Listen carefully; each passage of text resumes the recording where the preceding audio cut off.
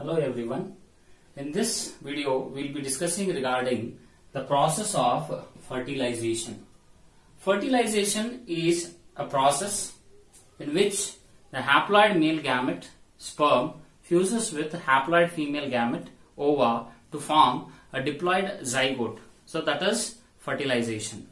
So in case of the humans, fertilization occurs in ampulla. So in case of the NCERT textbooks, you can just check if you are having older version of the NCERT. There they have mentioned ampullary isthmic junction is the site of fertilization. But according to the update one, okay, fertilization takes place in the ampulla, but not in the junction which is there in between the ampulla and the isthmus. So fertilization occurs in that of the ampulla region, and this fertilization results in the formation of the zygote. So what are those events which are being involved in that of the fertilization to occur in case of the humans? So in the fertilization to occur, the first step is arrival of the sperm. Second step is arrival of the secondary oocyte. Third step is capacitation of the sperm. Next is the acrosomal reaction. Next is a cortical reaction, and the last one is the amphimixis or the syncaryon or the syngamy. So these are the 6 steps by which the entire process of fertilization occurs in case of the human beings. So let's get into the details about the steps involved in that of the fertilization. So the first step in that of the fertilization is arrival of the sperms. So once after the copulation is being occurring, once after the male ejaculates or inseminates the semen into that of the female reproductive system, so that entire process is said to be insemination. Okay, so the process of releasing of the semen into the female genital tract is called as insemination, during which on an average around 3 to 4 ml of the semen is being introduced into the female genital tract, where each ml consists of around 80 to 100 millions of sperms, which means during the insemination process around 300 to 400 millions of the sperms are being released into the female genital tract. Now one common thing what we have to notice here is, if 300 to 400 millions of the sperms are even released into the female genital tract, it is that only one sperm will fertilize, or it is able to enter or penetrate into that of the secondary oocyte, thereby the fertilization process gets completed, which means remaining whatever the millions of the sperms are there, so what happens to them, where they go, so that we'll discuss in detail. Now each ml of the semen should have 80 to 100 millions of the sperm. So this is said to be a normal count, a normal healthy count, and the individual is said to be fertile. By chance, if the count reduces of around 40 to 60 million sperms, if an individual in his each ml of the semen, if he has 40 to 60 million of the sperms, then he is said to be having a condition called as oligospermia. Okay, so that you have to remember, where oligospermia generally results into the sterility or non-fertile males. So under normal condition, when a healthy individual inseminates, so 300 to 400 millions of the sperms are being introduced into the female genital tract. So thereafter the sperm starts moving towards the particular part of the female reproductive system where the secondary oocyte is being waiting for the arrival of the sperm. So how the sperm comes to the conclusion that the ova is being present in a one particular direction but not on the other side? So that is because the ova which is being present in that of the oviduct, okay, so that releases a chemical that is called as a fertilization, okay, whereas the sperm releases another chemical that is called as anti-fertilizing. So in between the secondary oocyte and the sperm, so there is a fertilizing and anti-fertilizing reaction takes place, where these two are the type of proteins. So by these interaction, the sperm will directly go to that of the secondary oocyte, and it penetrates into the secondary oocyte, thereby forming the fertilized product that is called as zygote. Now, when millions of the sperms are being introduced, among the millions, some of the millions of the sperms are being trapped under the vaginal secretions, where vaginal secretions are generally said to be acidic. So due to that acidic content, some millions of the sperms may be dead, and thereafter some of the million sperms may get even stuck in that of the cervical mucus, where the mucous membrane of the cervix secretes this mucus. So there the millions of the sperms are being trapped, and some millions of the sperms are being trapped in that of the uterus. So finally around hundreds of the sperms will enter into the fallopian tube, and only one sperm is able to penetrate into the secondary oocyte. Right. So this fertilizing and anti-fertilizing reaction which occurs between the ova as well as the sperm, so that is called as chemotaxis. The entire phenomena is called as chemotaxis, but the movements which are being generated, so that is called as chemotactic movement. So here the sperm which enters into the female genital tract, it puts its 50% of the entire effort to reach to that of the secondary oocyte, whereas the 50% of the effort is being also made by that of the female reproductive system. How it happens? See, for example, in the human semen contains of various of the components like fructose, or it may be citric acid, or it may be ascorbic acid. So these acts as energy nutrients for the sperm to travel and to reach its destination. Whereas this semen also consists of hormone-like substances which are called as prostaglandins. So these prostaglandins are secreted, which are being present in the semen as well as it is present in the vaginal secretions also. So this prostaglandin which is present, so that is being involved, where it acts upon that of the muscular part of the uterine region, and it makes these uterine region to undergo contraction. So when the contraction takes place, the sperms are easily able to penetrate into the deeper part of the female reproductive system. So there 50% effort means the swimming of the sperm, okay, so that is being done by the sperm itself, and the 50% of the sperm, that is contraction of the uterus, everything, female genital tract, so that is being done by the prostaglandins. So 50% is by male gamete and 50% is by female reproductive system. So when both are being doing in a coordinated manner, so the sperm is able to reach its destination. So here the sperm which is being present, which is being traveling into that of the female genital tract, so this sperm moves at a speed of around 1.5 to 3 mm per minute. So this is the normal speed of the sperm, okay, and thereafter the movements which are being shown by the sperms here, so these movements are called as undulating movements. So by these undulating movements, the sperm reaches to its particular part, that is the uterus as well as the fallopian tube, and thereafter there are certain changes which occurs during the process of capacitation that we will discuss.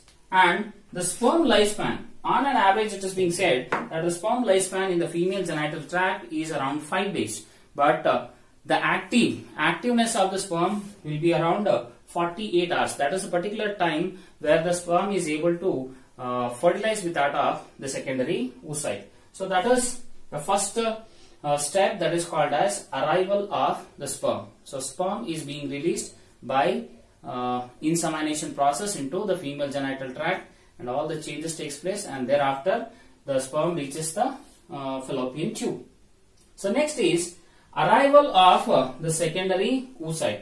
So this is when, that is during the 14th day of the menstrual cycle, okay, the ovulation takes place, where the secondary oocyte which is there in that of the Graafian follicle, that has been released into that of the fallopian tube or the oviduct. Now by the help of the cilia or the peristaltic movement of the oviduct, the secondary oocyte is being sent towards that of the ampulla region. So that takes place, okay, that is the second step, that is called as arrival of secondary oocyte.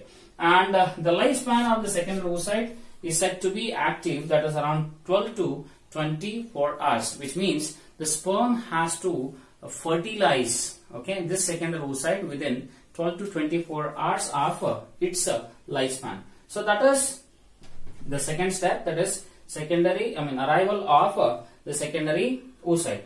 So thereafter is the next step which occurs in that of the female reproductive system, that is called as capacitation of sperms.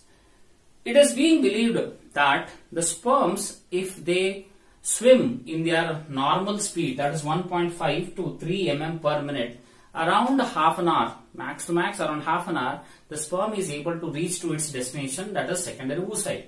But that does not happen. Why? Because the sperms which are being present, okay, so these are being bounded by many number of chemicals on their head region. Like they are like sterols are present and seminal glycoproteins are being present on them. And when these are being present or deposited over them, the sperms are unable to move in a normal particular pattern.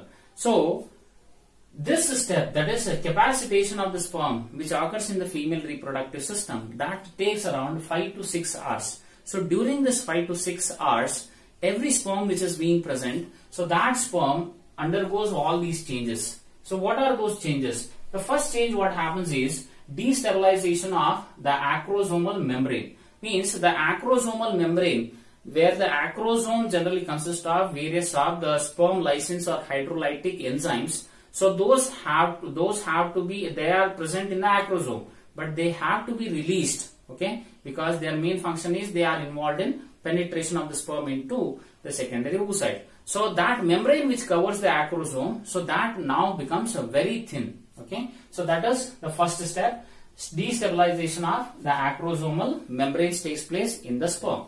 Thereafter is influx of the calcium ions. So calcium ions which are being present in the semen or in that of the female genital tract. So those calcium ions starts penetrating into the body of the sperm.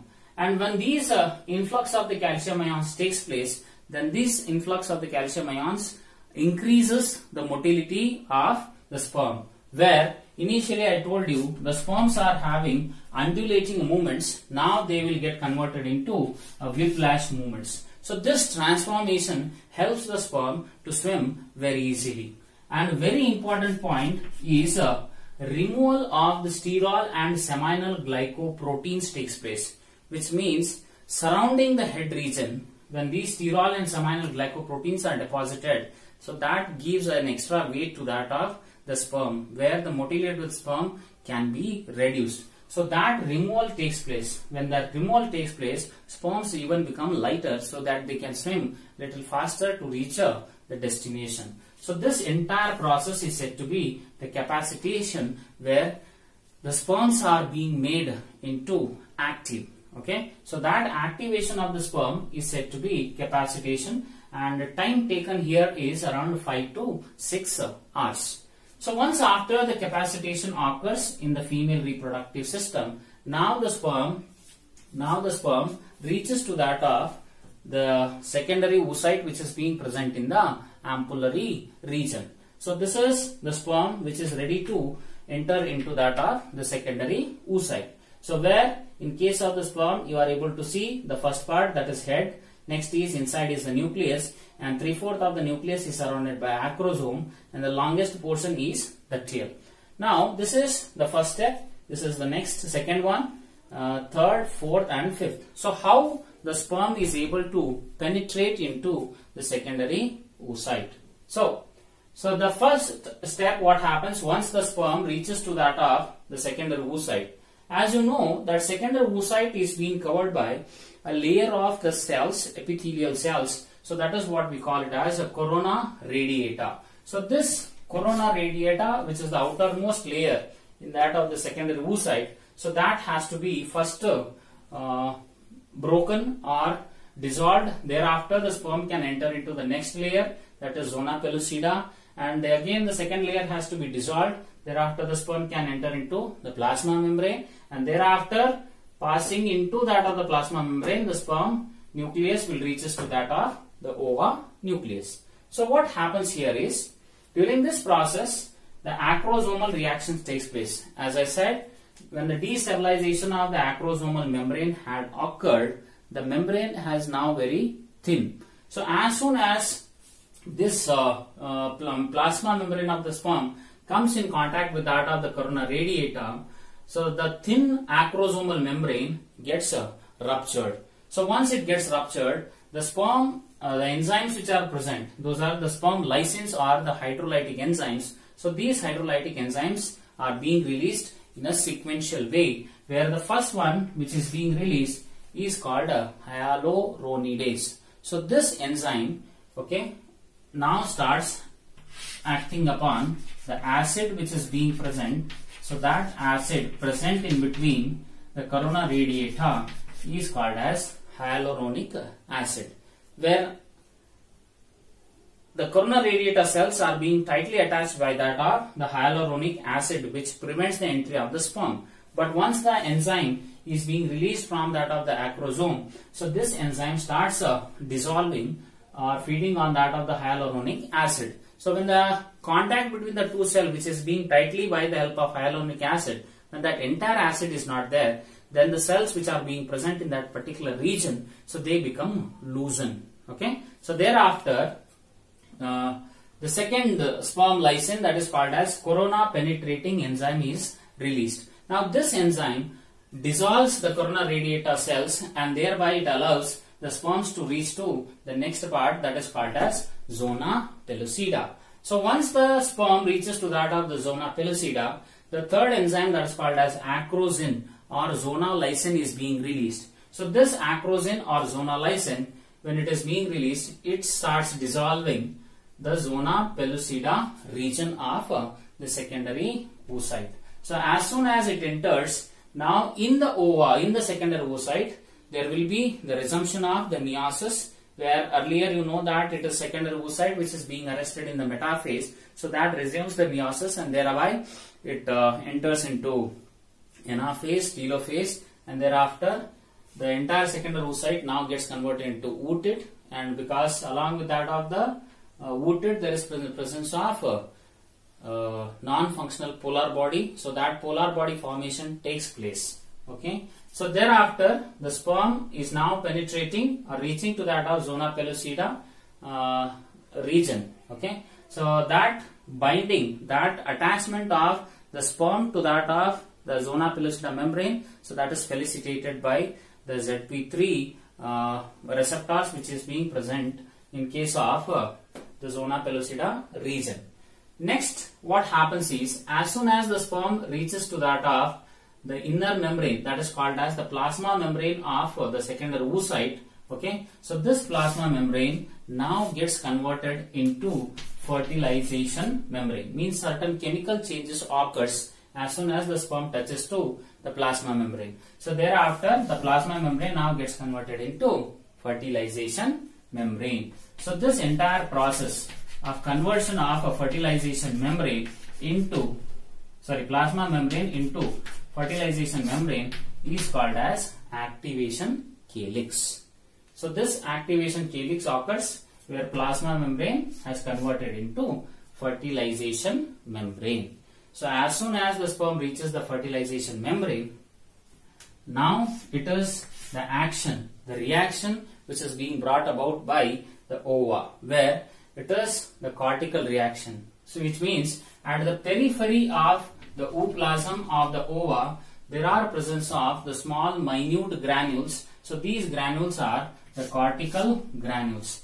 Now these cortical granules, mainly their function is they prevent polyspermy. So how they prevent polyspermy? That is, as soon as the sperm reaches to that of the plasma membrane, this cortical granules which are present, they start releasing cortical enzymes such as proteases, peroxidases, and glycosaminoglycans. So these enzymes are being released into the plasma membrane region, where the first one is called as the protease. So protease clips, so that clips the perivitelline and it tethers the protein.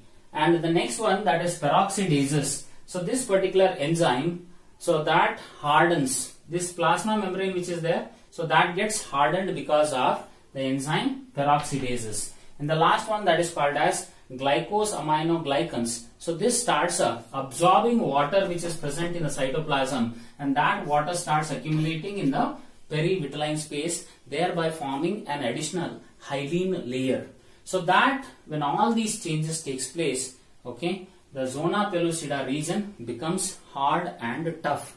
So that prevents the entry of the other sperm. So when all these changes occurs, so what happens here is the sperm nucleus which is present. So this sperm nucleus is being inserted into that of the ooplasm along with that of the proximal centriole, which means the middle piece and the tail of the sperm is being excluded, whereas the nucleus as well as the proximal centriole enters into the ooplasm. Now, in the last step, what happens is the amphimixis or the syncaryon occurs or syngamy takes place. So, this particular place where the sperm is entering into the ooplasm, so there is a formation of a small cone-like structure by the ova. So, that is called as fertilization cone, through which the nucleus of the sperm enters into the ooplasm.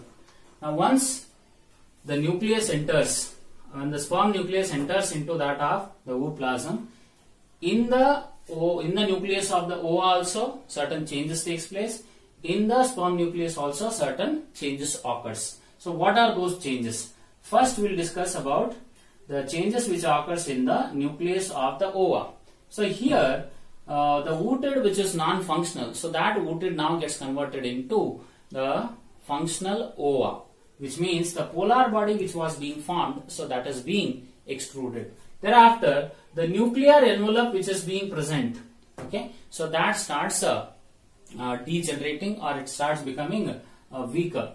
Thereafter, here in case of the sperm nucleus, the changes are, as soon as the sperm nucleus enters into the ooplasm, first thing is this sperm nucleus starts absorbing the water which is present in the cytoplasm. So once it absorbs water, it swells in the size, it increases in the size, and thereafter it starts rotating 180 degrees. So that is second change. Third change is the nuclear envelope which is being present in the sperm nucleus, so that also starts dissolving. The chromosomes which are present in both the oval nucleus as well as in the sperm nucleus, so these start getting released. Now once all these changes takes place, okay, the sperm nucleus now starts moving towards the nucleus of the ova, and along with this the proximal centriole which is present, that also starts moving. And according to a theory, it is being stated that this proximal centriole which enters, so this starts dividing, and it divides and it forms into, so it results in the formation of the spindle fibers. Now these spindle fibers, what it makes is these chromosomes, maternal chromosomes which are there 23. So this haploid set of maternal chromosomes and this haploid set of the paternal chromosomes, so those are being combined by the help of the spindle fibers which are being formed by the help of the proximal centriole. So when these two nucleus, which is, one is the male pronucleus because it has undergone the change, the other one is female pronucleus. So when male and female pronuclei, when they fuse together, the entire process is said to be the amphimixis, or it is called as syncaryon or syngamy. So that is being facilitated by the proximal centriole. So when both the maternal paternal chromosomes, when they mix together, okay, now the ova has been converted. That entire cell now gets converted into, the zygote. Okay, so this is all about the process of fertilization, where the first step which occurs is arrival of the sperm, second one is arrival of the secondary oocyte, next is capacitation of the sperm, acrosomal reaction, cortical reaction, and the last one is amphimixis. Now, what is the importance, what is the significance of fertilization? The significance of fertilization are, the first one is fertilization completes the process of oogenesis, which means the secondary oocyte which is being arrested in the metaphase 2, okay, So that resumption of the meiosis occurs when the sperm enters into the secondary oocyte, where there is extrusion of the polar body, thereby the secondary oocyte gets converted into ootid and ootid becomes a ovum. So that completes the process of oogenesis. Next is fertilization is involved in restoration of the ploidy, that is the cell. The ploidy of the cell is being restored, which means when the haploid male gamete and haploid female gamete are being fused together, so thereafter what happens, the ploidy, both the haploid cells, when they fuse together, thereafter there is a restoration of the ploidy of the cell, where the cell now becomes into diploid. Next is fertilization results in the genetic recombination. So when the male nucleus sperm, which carries a haploid set of the paternal chromosome, and a female gamete, that is ova, carries a haploid set of the maternal chromosome. So when these chromosomes mix together, fuse together, so thereafter what happens? Reshuffling of the chromosomes takes place, thereby reshuffling of the genes, which results in the various of the genetic recombination, and these recombinations results in the formation of the variation. So thereby the individuals which are being born to the same parents, they appear to be different. That is because of the reshuffling of the chromosomes which occurs during the process of fertilization. Fertilization results in the determination of the sex of the young ones or the next generation. So generally we know that in case of the female, that is ova always carries, for example, if you look after, ova has a same set of the chromosome, that is A plus X, whereas the sperm has two different types of the allosomes, where in one of the sperm it may carry the autosomes are the same, whereas the sex chromosome differs, where a sperm has an X chromosome as well as a sperm may even have Y chromosome. So by chance, if the sperm if it is having the X chromosome, if it fuses with that of the ova having the X chromosome, the resulting offspring will become female. Okay, so resulting offspring will become female. Whereas if the sperm carrying Y chromosome, if it fuses with that of the ova having X chromosome, so this results in the formation of, the male. So fertilization is involved in the determination of the sex of the next generation. Thereafter is fertilization. So here during the process of fertilization, the number of mitochondria increases in that of the zygote, and the zygote becomes much more active, and this activeness of the zygote helps in the growth and development of the embryo, that is during the process of the cleavage as well as the mitotic divisions, where energy requirement is more, so that is being obtained during the fertilization. And the last one is fertilization prevents polyspermy. That is, you know that whenever the sperm reaches to that of the plasma membrane of the secondary oocyte, so thereafter that plasma membrane gets converted into that of the fertilization membrane, and thereafter the cortical granules which are present in the ooplasm, so those cortical granules release the cortical enzymes, thereby making certain changes where the entire the zona pellucida, which was earlier soft, so now that becomes hard, and that prevents the entry of many number of the sperms. So henceforth, fertilization is a process which even prevents the entry of many number of sperms into a haploid ova. So that is, fertilization prevents polyspermy.